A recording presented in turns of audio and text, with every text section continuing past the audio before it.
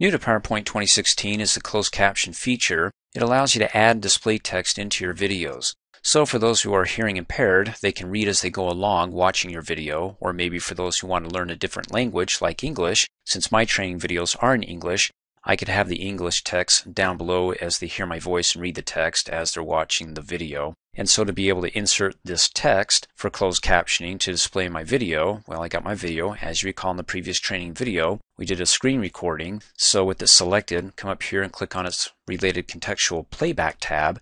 And there you go, insert captions. And you can see when I hover over it, it says you got to insert a WebVTT file. Well, it doesn't say that, but that's what it is. A video text track file. Now, if you don't know what that is, you can search it on the internet. Basically, you can create it yourself if you'd like, although it's very time consuming. And so what some people do is they upload their videos to a company where it's like $1 a minute for some of them. And they go ahead and they type up all the text that's in your video. And then they give you the text, in which case you still need it in a VTT format. Let me show you what that looks like in case if you want to do it yourself or if you want to outsource. Let me minimize this down to the taskbar. And it's right there, .vtt. Now, if you can't see it on your computer, if you do have it on your computer, the extension, well, it's because Windows by default doesn't like to show extensions, because if you mess with those, in this case the VTT, you can change it so the operating system doesn't know what program to open up this file in. In any case, you can watch my Windows training video on extensions if you want to be able to see them or hide them, or if you come across a problem where you're trying to open up a file and it doesn't open up in the right program, you can watch that. Again, it's my Windows extensions training video. So there it is. If you want to see what it looks like, it's very simplistic. Let me go ahead and open up Notepad.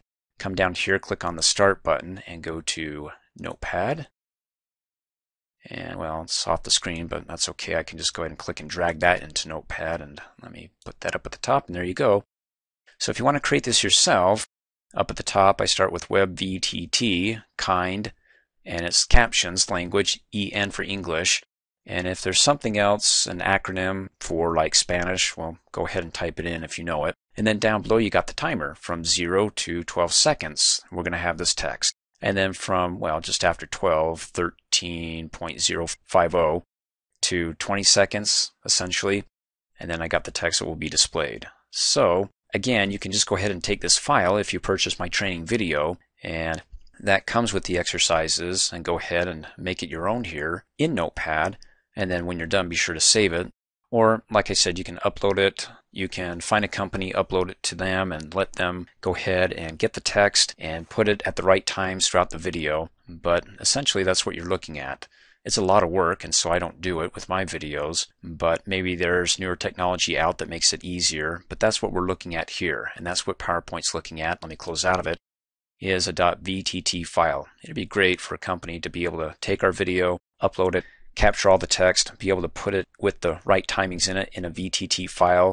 And all I have to do is come down here, restore PowerPoint, select my video here, and then come up here on the related contextual playback tab, click on the insert captions drop down arrow and insert, find my, there you go, WebVTT video text tracks, and it's right there. Double click, and that's it. Just come down here on the video playback bar, click on this little newly added icon to show hide audio and subtitles, click on it, and if off is checked, well, insert captions is on, but if off is checked, and click on it, you can see it's checked, then click on insert captions. So when I go to the slideshow and I play it, click on it, and let's go ahead and come down here and click on play. It gives you a little pop-up. Now it's recording.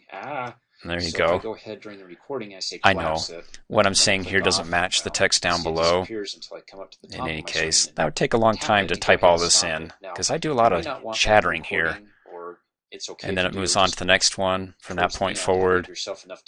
And then when that's done, it disappears. Let me hit the escape key a couple of times. And there you go. And if you're like, oh, I don't want that playing, you can turn it off, of course. And it won't show up during the presentation. Also in the preview, it won't show it here.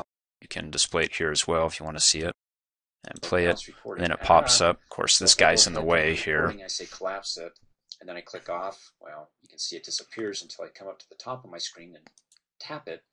Then I can go ahead and stop it. Now, let's go ahead and turn it off. Pause it.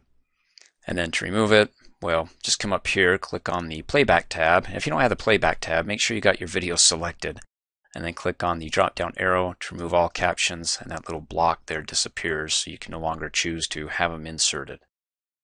Thanks for watching. Hey, as a quick reminder, if you like my video, please give it a thumbs up. You can also click on me and subscribe to my channel to get notified of the latest videos. And for great specials on my products, please see the description below this video.